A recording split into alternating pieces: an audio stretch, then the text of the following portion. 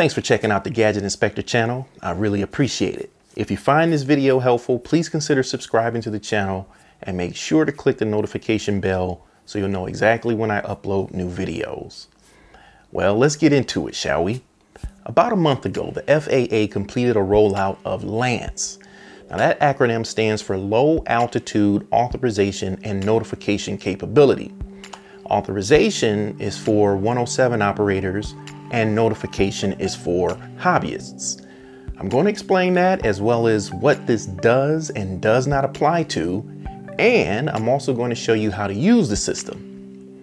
Now, what this essentially does for Part 107 operators is it provides a process for requesting authorization to fly in controlled airspace in real time. So for example, if you're in Class C airspace, meaning there's a major airport within 5 miles of where you want to fly, you can get darn near real-time authorization to do so. Now, prior to LAANC, these authorizations could take weeks or even months.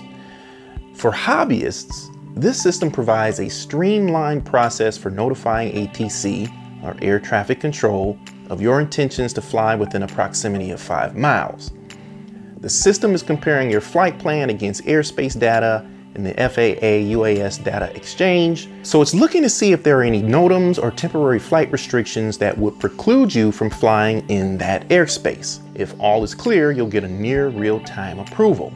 So this system not only benefits us as pilots, but it also benefits manned aircraft pilots and ATC by providing them visibility into small unmanned aircraft, aka drone operations.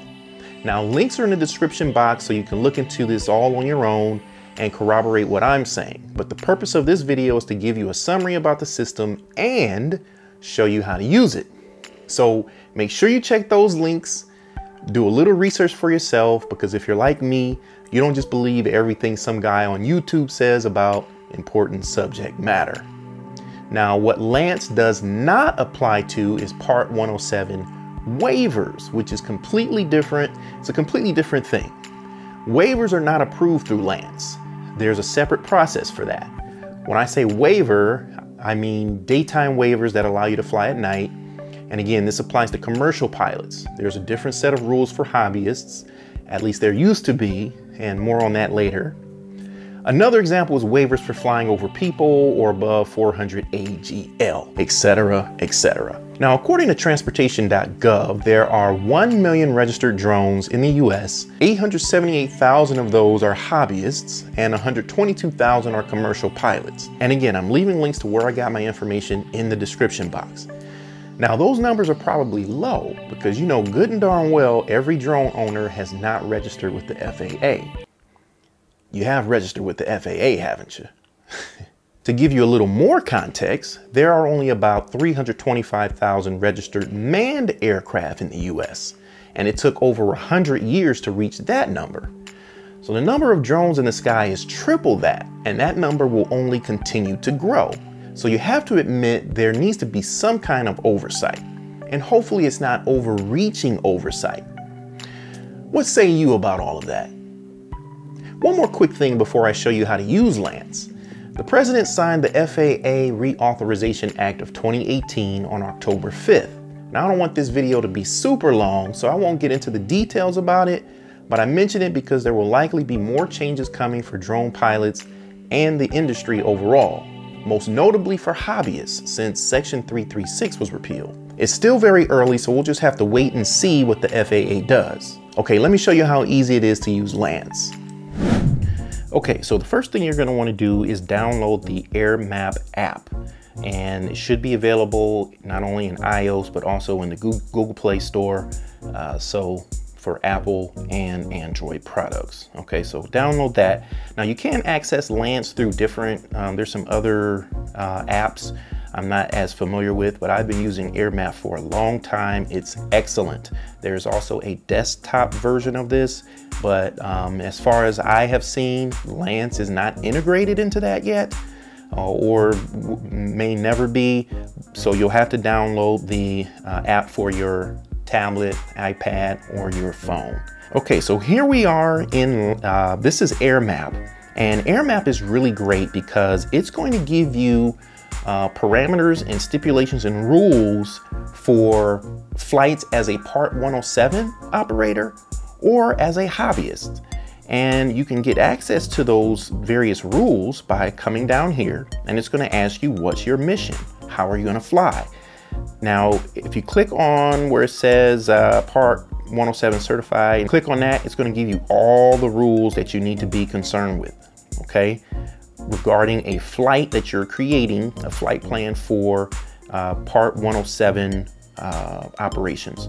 Same thing is true if you're just flying for fun as a hobbyist, and you'll get a set of rules there. The other thing to note is that when you change between a hobbyist and Part 107, there's a different set of rules.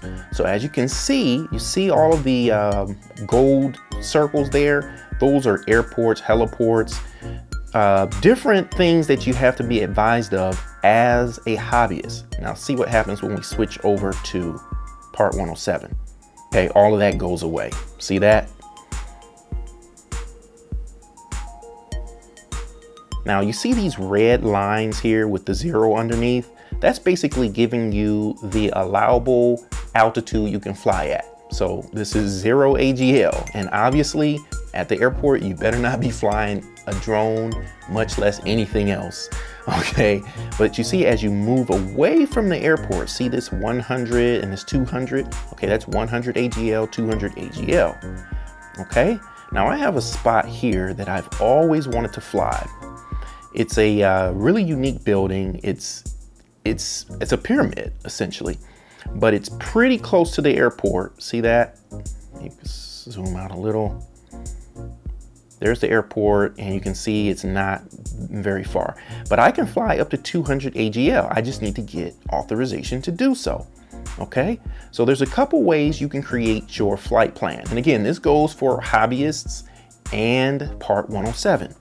You can either just tap on the area or press and hold on the area, okay?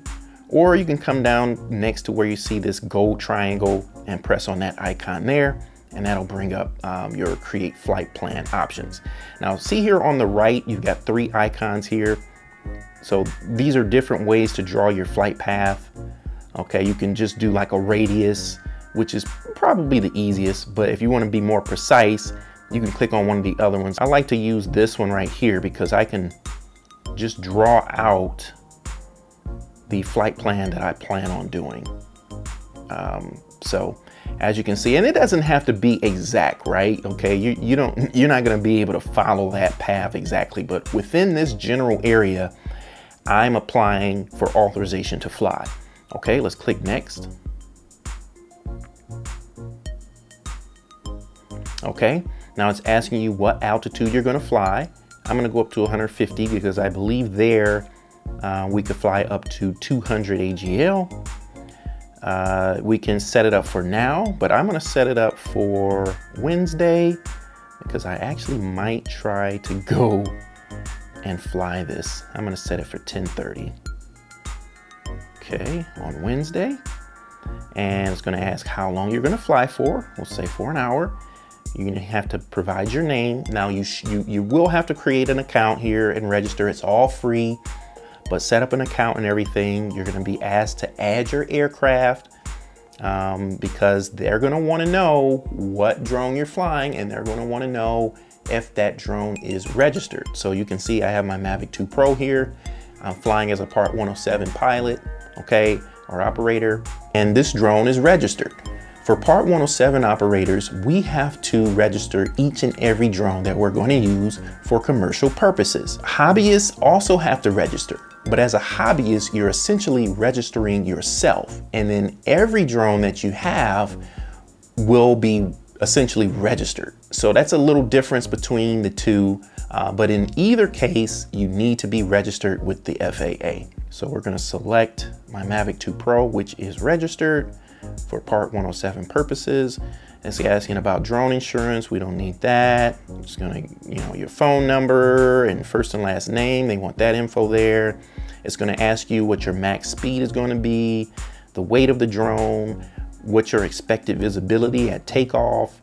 And this is information you can get just from your weather report. Your weather report will tell you what visibility is like. And it's going to ask about anti-collision lighting. Will you keep the drone in visual line of sight? Is the drone registered? We just talked about that. Did you do a pre-flight check? Make sure everything is connected properly, or will you?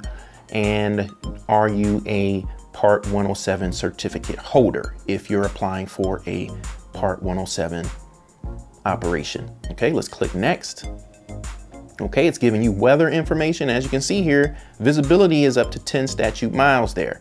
Okay, definitely won't be flying that far, so it's kind of a moot point. Okay, and you can see here it's saying you will get authorization upon submission.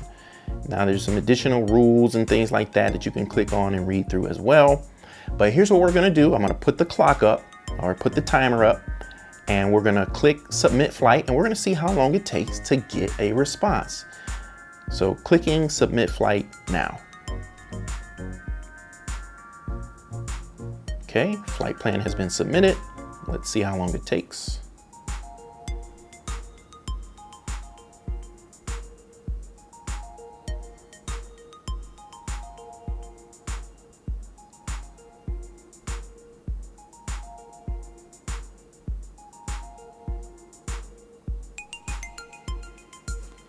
I actually got the notification on my Apple Watch, so it didn't come up on the phone. But let me go out to my messages and show you that we did get the approval message. And there it is. So automated FAA controlled airspace authorization accepted for flight with confirmation number. And then it gives you your confirmation number, and you see that came through at 11:49. So literally within 10 seconds or so, we got the confirmation. So this is awesome. Within 10 to 15 seconds, let's just say within 30 seconds of submitting your request, LAANC is going to compare it to all the information in its database to determine whether it's safe for you to fly. If you completed the application properly with all the correct responses, you're 9 times out of 10 going to get an authorization in real time. Well, that's it. If you have anything to add to the discussion, please leave a comment down below. If you have any questions, leave those as well, and I'll definitely respond and at least try to point you in the right direction. Until we meet again, be good to somebody and be good to yourself. I'll see you in the next one.